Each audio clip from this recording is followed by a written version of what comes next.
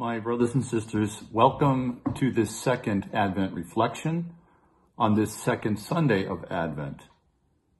And from the second reading of the second letter to Peter. In the second letter of Peter, we get a glimpse of what it means to stand ready and prepared. He writes, "What sort of person ought you be?" And then proceeds to speak of living in holiness and devotion.